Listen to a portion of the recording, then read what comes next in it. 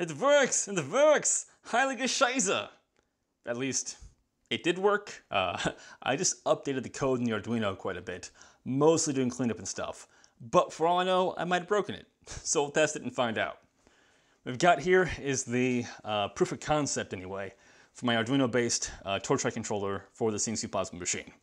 Right there, we have a little Arduino Nano on this homebrew PCB that's reading the arc voltage off the plasma cutter here, and then sending signals to LinuxCNC and the THCUD HAL component to make the torch move up and down. Now, don't worry too much about the specifics here yet. I'll cover all of that in a few more videos, going over it all in much more detail.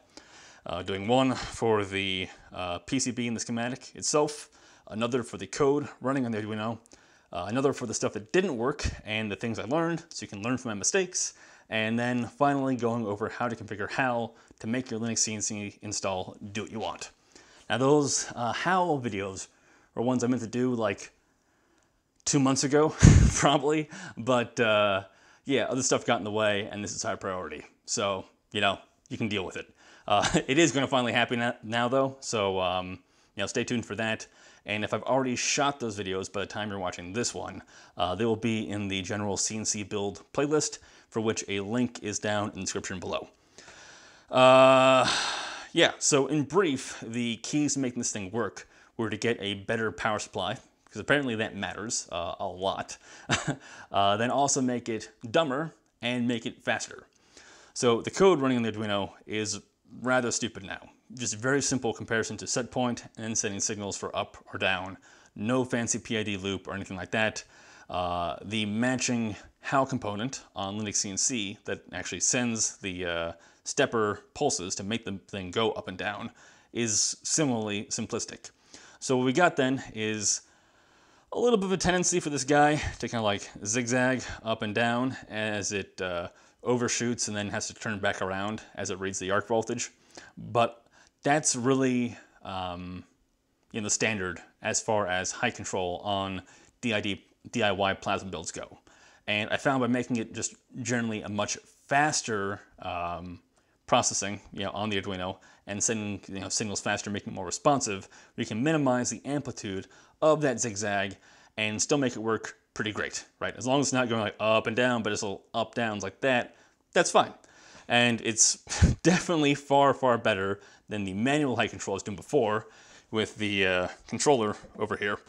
And best of all, it's automatic, so I don't have to sit there and watch it. It'll just do it itself. That's the best part. Anyway, so what we got over here is my, web connection, so I can look at the screen for that on my laptop here. It's just a Wi-Fi VNC thing. But we got the Pi VCP panel for LinuxCNC. Got a couple LEDs here that light up when it's getting the signal for up and down. 2 settings I can adjust, one for the speed that the thing is moving at, and another one for disabling it when it goes around corners and the thing slows down. And then on the Arduino, there's a little dial for setting the voltage set point for the machine. That currently is not set up with the computer. They're 2 independent things entirely. Maybe in time I'll have it set up with some, optocouple connected USB connection, whatever, for serial and all that crap. But for now, proof of concept, this is working. Let me show you. So I've already set this plate up, gotten it squared up with the, guides on there now. And I've tested the start point and end point and found they're about 18 thou apart. So as this runs, we should see by the end of the cut, the Z height has changed by about 18 thou back on the Pi VCP panel. So we'll be able to see the voltage readings down there. I guess you won't really be able to see that because the camera won't focus the plastic bag, but at least I can see it. And now the power supply over there is kicking on and making all that fan noise. Hopefully it doesn't pick up too badly in the video because I'm shooting this anyway.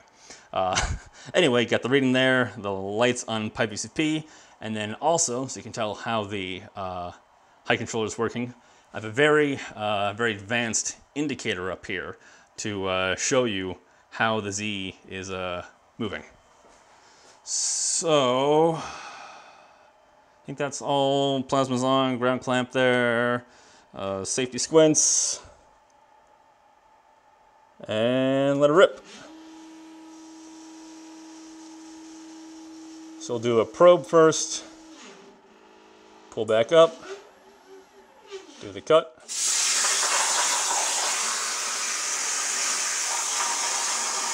You can see there's a little bit of back and forth on that flag there.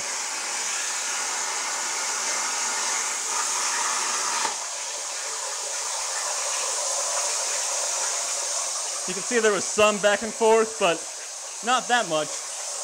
And it is still just a nice little height above right there.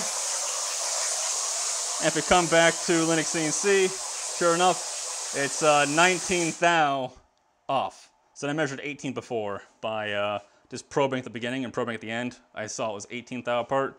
And here the torch light controller said it'd be 19 thou. So yeah, that's basically right in the money. And yeah, there's a little bit of turning there, but overall those oscillations were not that much. I think this lead screw is like 18 TPI. So when you think about how many thousandths of an inch you're moving with that little waver, it's not much. Now as for calibrating this, I did find that my voltage readings were different from what Hypertherm suggested on their cut charts. But that's probably just because I'm going to have some drift in my readings and all that, so I'll have to calibrate my torch light controller to what their well, either make it so that my thing reads closer to their charts, or just make new charts that match with what my thing reads. Probably the route I'll take, doing that second one. So basically, do a whole bunch of test cuts, just back and forth, and see which one looks the best, and then keep using that, right? Because it looks good, it is good.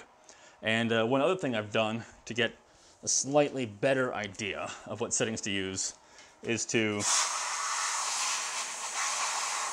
do a cut and then come back in with some index cards just as a bit of a feeler gauge here. Right, so you can see that's about the thickness of it. Maybe I take one card away. And I can measure this with calipers and get a better idea of how high exactly that is. And I found that I need to set my torch light controller about 5 or 6 volts less than what Hypertherm's chart should say. And that gets me both the best quality cut and also gets the torch at the height that Hypertherm recommends. So, yeah, works like a hot damn. Now, I think for one of the tests, for fun, I'm just gonna prop this up and then see how it does. So I've not done anything too crazy just yet. So let's see. G0, Z.05, move that back up. G0, X0, Y 0.3. And then if I zero this bitch out again, there we go. And then, one sec.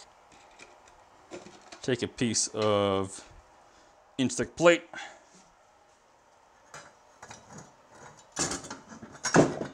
And I drop that in the water. One sec. The plate here kind of stuck to the slats from the plasma cutting. I got a fish in that. Oh, great. Just great. Great, great. Oh, gross. Okay. There we go. Ugh.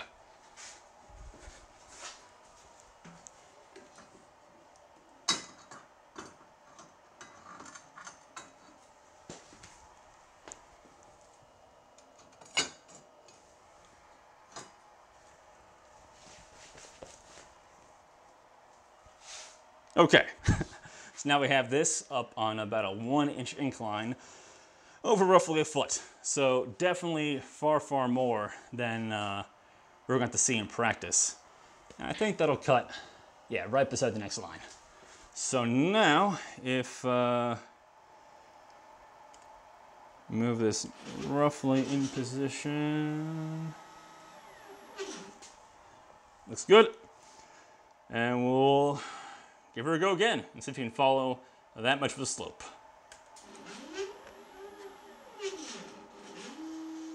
This time the flag should turn mostly in one direction because it has to go up that incline.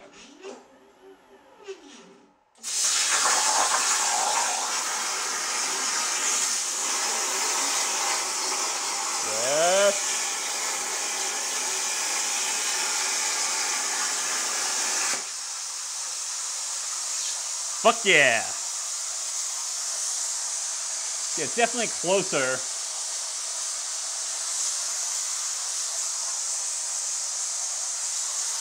And in fact, shit.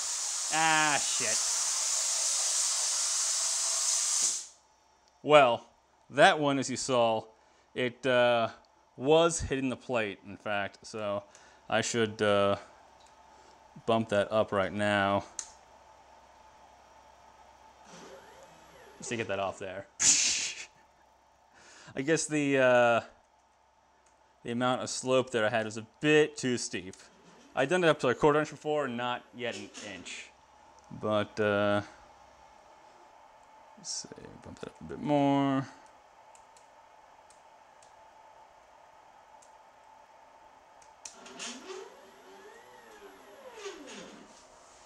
Yeah, now it's clear off of that. Okay, so, yep, I lost the cut right there. Damn, it held on so long though. Shit. So I think if I come back here and then change this correction amount, the rate at which each signal that LinuxCNC gets, it adjusts to Z, then that should fix that problem. So come back to there. Okay. Now if I bump this up by, let's make it 20. There we go. Then, if I zero out the X and Y again, drop the Z nearer to the plate.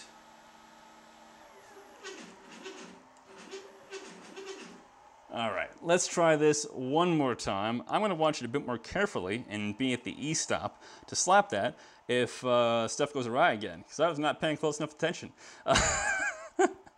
All right, let's do this.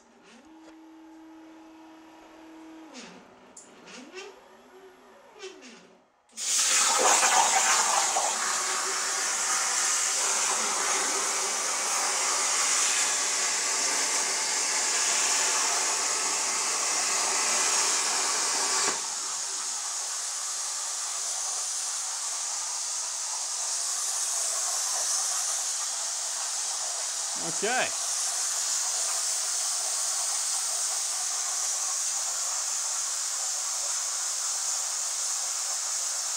Come on, come on. God, that air purge goes for so long. Ugh. Okay. Well, you can see it's just barely above the plate now. Definitely is not the recommended 60 thou above it. But it did manage to keep up with the slope. You might have seen a little bit of waver in that, but yeah, overall, shit. I mean, for an inch of slope over about a foot, that is far more than we're ever really going to see on on this table here. So I'm gonna call this a success, and yeah, see you in the next video. Peace.